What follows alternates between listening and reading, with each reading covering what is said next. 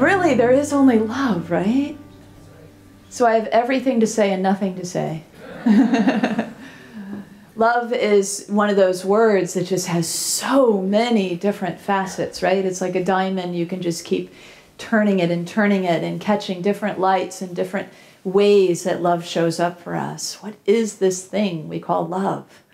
It's synonymous with God. It's synonymous with, it's that sense of divine love. And then, of course, we think of it as romantic love and eros, and then agape love, love for God or love of God.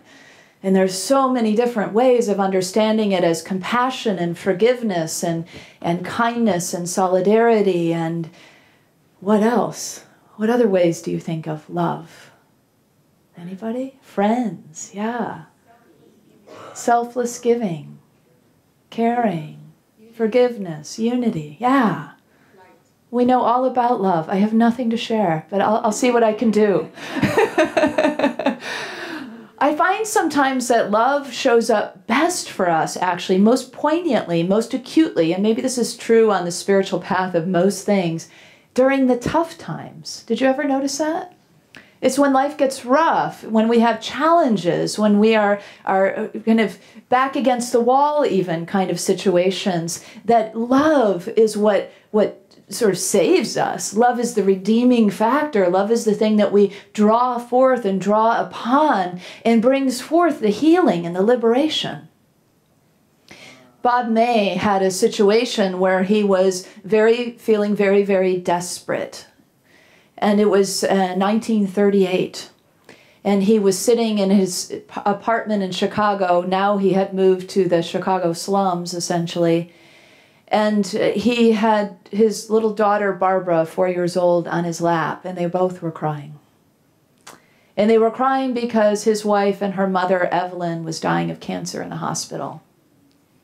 They'd gone through all their life savings during that time that she had been ill, and he didn't really know what to say to his daughter. What do you say to a 4-year-old? Mommy's not coming home. And she said, why can't she be like the other mommies? And this cut him to the core, because that had been his core issue of not being like anyone else, of always being the outcast, of always being the one who was, as a child, made fun of, a slight boy. He couldn't play sports, and he was called all kinds of names. He was bullied all through school. And so he always felt on the outside. And this was one last kind of moment of that, most poignant in his grief.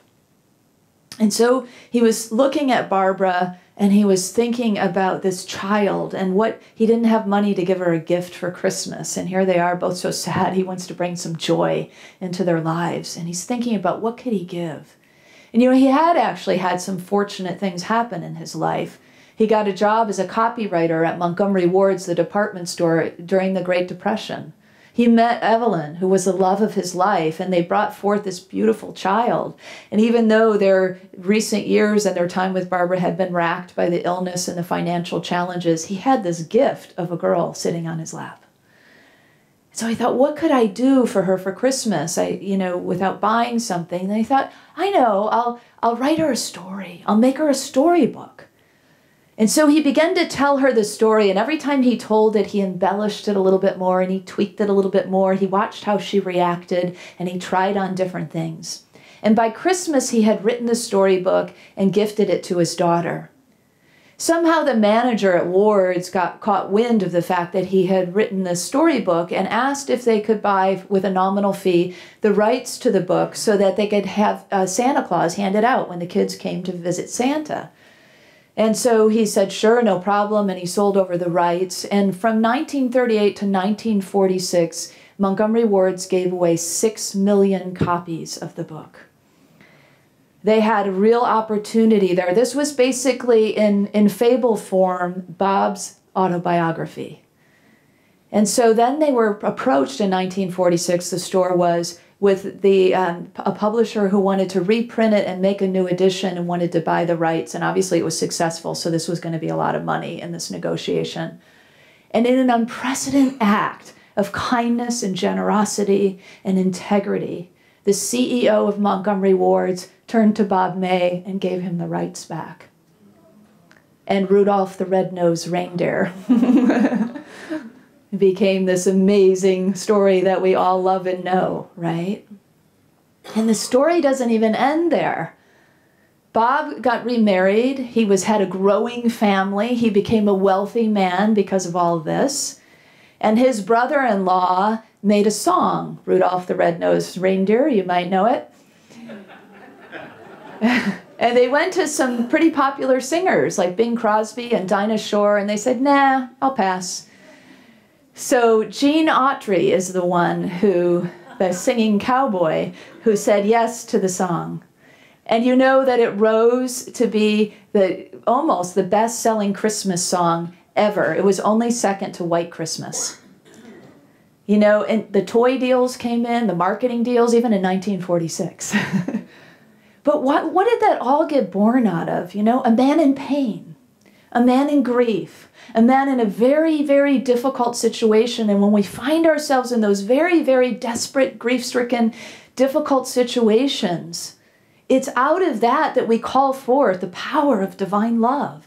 And through it comes through us as creativity, as abundance, and it multiplies and blesses over and over again, so that the CEO comes in with this unprecedented act of generosity and kindness.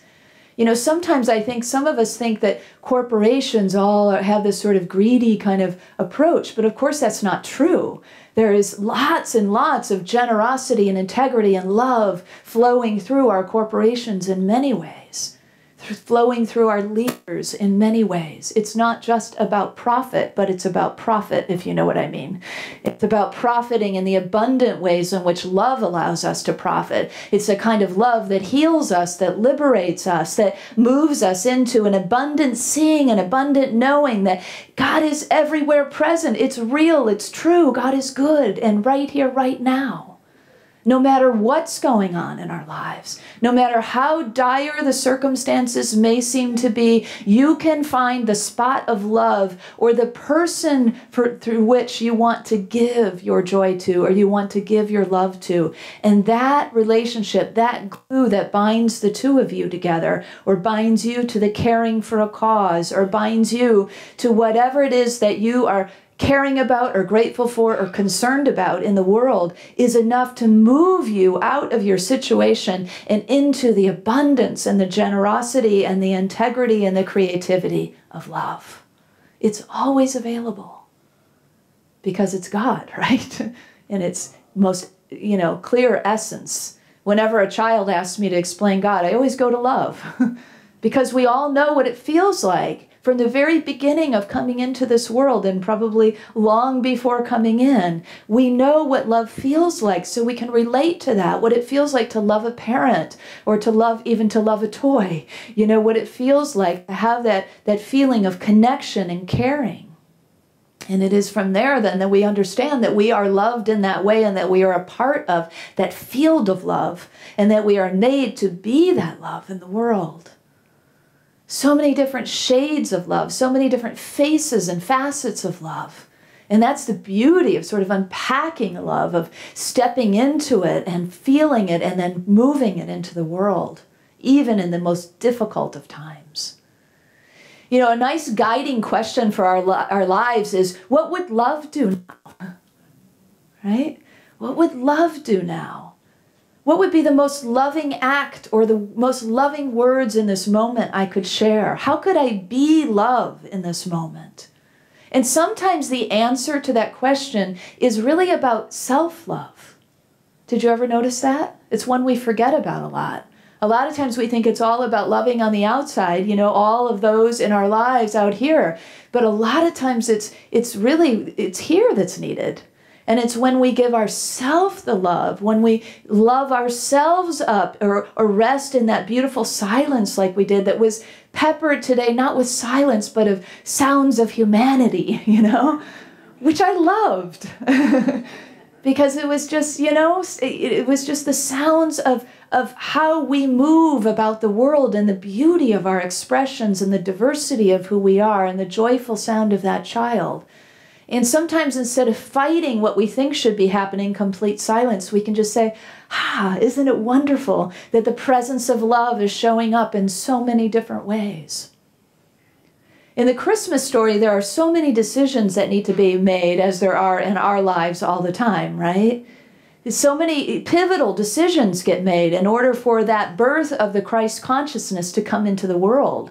You know, and that's what happened there. That's why we celebrate this. There's a breaking of a veil into a whole new kind of consciousness, a whole new kind of spiritual understanding with that Christ consciousness coming in.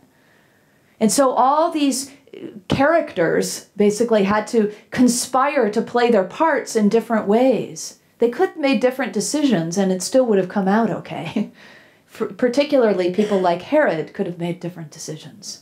You know about King Herod. King Herod made his decisions purely from fear and the absence of love, complete absence of love. It was out of fear that he would lose his power because he heard some great king was coming into the world. And he was afraid that he would be somehow, I imagine this was his fear, that somehow he would be, you know, dethroned in some way. And so his control, his need for control and his approach from fear was all it seems like he could see through. So when he learned, the wise men came, and when the wise men told him that they were going to welcome the Christ into the world, he wanted to know where they found the child. And he said, when you find him, come and let me know. Well, these are wise men. So they immediately knew intuitively that bringing that news back to Herod was not a good plan. And so they didn't do that. They went back a different way to avoid that. They were coming from the east, from other countries, and so they went back a different route. And so Herod, of course, didn't know then, where is this child Jesus? And in this extremely cruel act, he made an edict throughout the land that all boys 2 and under be murdered, just in case. I mean, the cruelty is hard to imagine, right? It's not something that any of us in this room could ever wrap our heads around or express in the world. But there are ways that in the world that we do create separation, right? There are ways in the world. Has anybody ever withheld love? Anybody ever kept your love to yourself and closed off the doors of your heart because you're hurt or you're afraid of being hurt? Sure, a lot of us have. I know I have. And when we catch ourselves doing that, what we can do to open the doors back is to drop in and give ourselves, find out what we need, ask ourselves, have a little empathy. You know, if King Herod would have had the skills of connection practice, Carolyn, he might have known, right, to go in and to see, what am I really afraid of? What is it that I'm really needing? Maybe this would be good for my kingdom, this love that is being birthed into the world. Maybe it's not a threat to me. What is it that I'm needing? Oh, I'm feeling afraid. I see. And he could have soothed that part of him that felt so afraid and made a window, an opening for true love to come forward. We always have a choice. We can always make another decision and really make a decision for love. We have that opportunity at our fingertips. We have that opportunity inside of our hearts. We just need to stop ourselves in the midst of our withholding, in the midst of our judging and blaming one another, in the midst of those kinds of words that separate us from the people that we love the most often are the ones who get this, right? And then to notice, maybe even if we aren't speaking it, the thoughts we might have that are separating. And every time we have those thoughts, there is an energetic separation that happens, even if we're not experiencing that in the outer. There's an energetic separation that happens within us that moves us into an absence, even though we can't ever really be in the absence of love, because that would be the absence of God, and God is everywhere present, and love is everywhere present.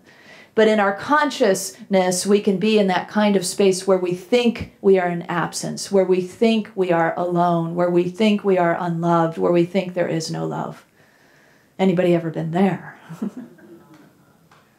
And we know, because we're on this journey, you know that that's not true. We can be in a place where intellectually we absolutely know beyond a shadow of a doubt that it can't be that there would be an absence of love, that it's not possible that we could be ever anywhere in the absence of love, that we can't be separated from this energy and this truth and this love that binds us together and that liberates us all. It's not possible. But yet, intellectually, we can know that, and here in our hearts, boy, we can be in another place, right? We can be in a place of protection, like Herod. And so when we hear about these people who do these cruel things and we think, oh, wow, that person really missed out. We can know, as we always do when we metaphysically interpret things, that every character is us. And so just because we wouldn't do something as horrible as Herod doesn't mean that we don't do some things, make some decisions out of the absence of love or the presence of fear that cause that kind of separation. And the beauty is we get to decide. We get to decide again and again and again to forgive ourselves, to move on, to give ourselves the empathy so that we can be the love that we came to be. The innkeeper had a difficult decision to make. Remember, Mary and Joseph show up. Mary's very pregnant. She's about to give birth to this child. It's cold outside. It's December. Well, we don't know that it was December, but it might have been cold outside. Might have been hot outside. I'm not really sure. But whatever it was, there they are, and they don't have a room. And you know, I imagine that the innkeeper was kind of in that place of automatic pilot. You know how, you might come into an organization and they're kind of in bureaucracy mode. Do you ever get that? Where it's just like, no, we don't do that. No, we don't have any rooms. No, it's, that's not possible. And they're not really paying attention. Like the person is not being a person with a heart that understands and listens to the situation, that there's no room really for hearing or for paying attention. And so have you ever found yourself in that place where you're one of those people who's in the mode of the letter of the law, not the spirit of the law, where you're not really paying attention to what's in front of you? And if we can drop into our hearts and we pay attention to what's here for us, we can hear and see and know and act and make decisions in a different kind of way. I wonder if that innkeeper afterwards, when he found out that they went to the barn to have the baby, I wonder if that innkeeper thought twice, had regrets. I imagine most of us would. And if we do find ourselves in that place, where do we need to go? But forgiveness, right? To know that, yeah, we weren't paying attention in that moment, but we don't have to make more separation in the world by beating ourselves up and making ourselves feel more separated from love. But instead to recognize, I could have made a different choice. I could have been more skillful. I could have been more attentive. And to resolve for ourselves that next time we will be.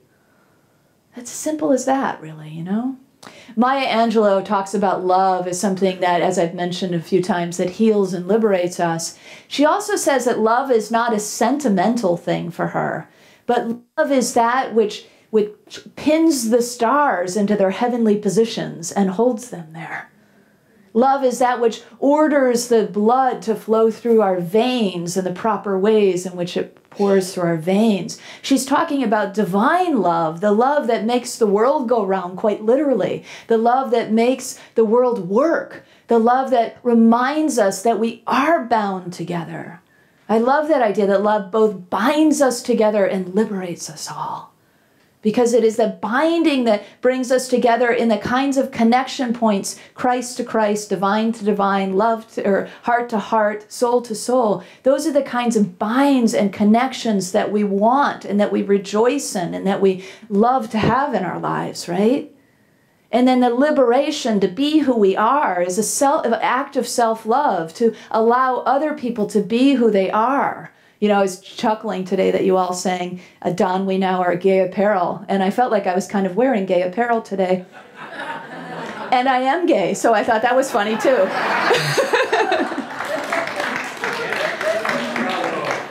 And I'm glad that this is a place that welcomes all of us, right? And all of our different expressions, right? In fact, we relish our diversity, don't we? This is a place that relishes that really enjoys the fact that we come with different backgrounds and different preferences and different ways of showing up and expressing love in the world. And here at Unity, we say, welcome. Thank you for coming and bringing your unique perspective. Love liberates us. So love is all these things and more. And in the Christmas story, we also have Joseph, who has to make this really difficult decision. He's in a place where it's pretty embarrassing. Whoop, Mary's pregnant and we're not married. And You know, and so what does he do about that? You know, and the times are very different then too. I mean, this is kind of the age-old thing that still happens today, but the times change with us, right? And so he has to make a decision. What would be the most honorable thing to do? The most honorable thing for Mary, the most honorable thing for him. And I have a sense that he really was coming from a genuine place when he thought maybe the best thing to do would be to sort of just kind of slip out and let Mary be with her family and kind of just let himself disappear in a way. And then he had a dream. And God told him in the dream was clearly a divinely led dream that said, oh, no, no, you're meant to be with Mary and you're meant to be the father of this child. And so because he was a kind of guy that followed guidance, he now had, and it's really what he wanted anyway. You know, in his heart of heart, that's what he wanted, but society was putting the pressure on in a different kind of way. And so he was making a decision from that left brain place, that intellectual place that said, well, this is the right thing to do. And so then that's when he got the guidance that said, no, no, no, go this way. And so he did.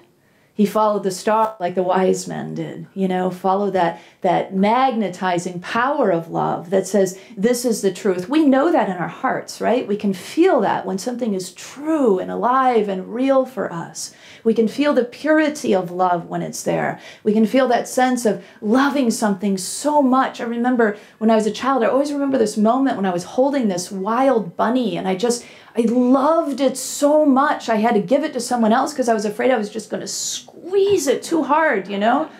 Or I remember having these bursts of love, like from my sister or my father, just like loving them so much that my heart just felt like, you know, it was just overflowing. You ever have those moments? Yeah, and so what a joy that is when we have those experiences where our love just spills over.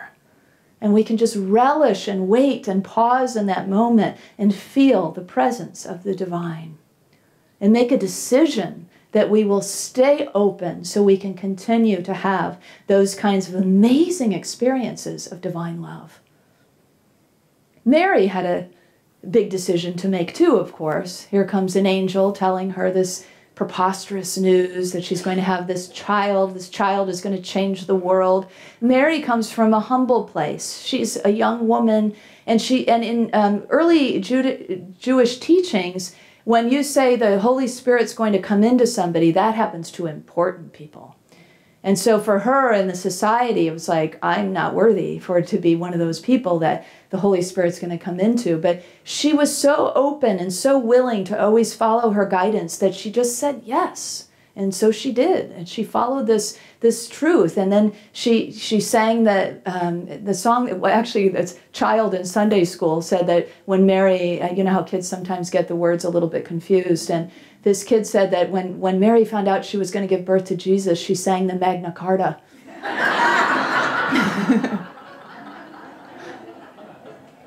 So it was a little bit later. It's the Magnifica. Yeah. Did I say that right? No. Yeah. Magnificata. That's right. Magnificat. Yeah, Magnificat. Anyway, so we got that behind us. But the point is, in that song or in those words, she's praising, she's giving thanks, she's opening her. You know, what Mary does basically is she makes space. And that's really what we're asked to do, is make space for the divine. So she makes space, literally in her physical being, but in her heart. She makes space in her soul. She makes space to bring forth divine love, Christ consciousness into the world. And you know we are asked to do that every day, all day long, every time we're faced with a decision. We're asked to make space for God, make space for love, make space for the possibility of this to be birthed right now, in this place, in this consciousness, in our work, in this community. Constantly that is available to us. And we can be like Herod and be stingy and be withholding and be judgmental and blaming and separating, or be like the innkeeper and be like on automatic pilot, not really paying attention to anything around us but our own stuff that needs to be done or whatever it is that we think is so important. Or we could be like Mary and say, I will make space.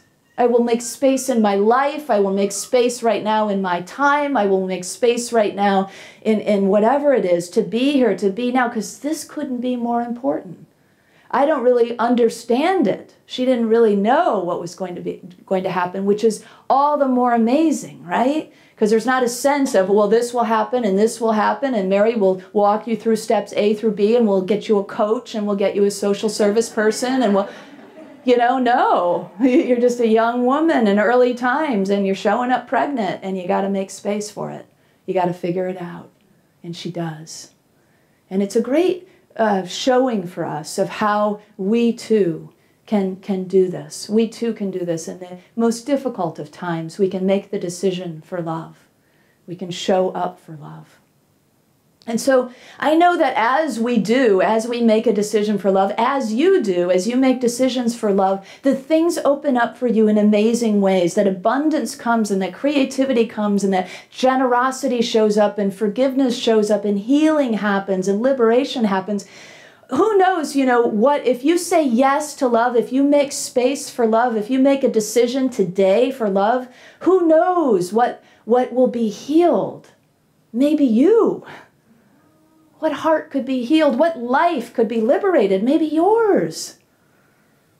And maybe more. Who knows? But we're on this fabulous journey together, aren't we? When we say yes to how fabulous the journey is of being guided and allowing ourselves to say yes and to make space for love, there's no telling what will happen. You may be asked, in fact, you are being asked to make space and to birth the Christ consciousness on the earth right now. Maybe Santa will show up on Christmas Eve and ask you to guide the sleigh. Could happen. All the other reindeer will love you. Truly, though, my hope for all of us reindeer is that we make the decision to love. That's it, isn't it? Just say yes and make the decision to love. And watch how out of the private landscape of your own heart life pours and love pours and universal love then lands all across the land and connects us and binds us together once again and liberates us. Let's make that decision together and let's speak it and affirm it together in song with this song by Daniel Nahmod called Love Is My Decision.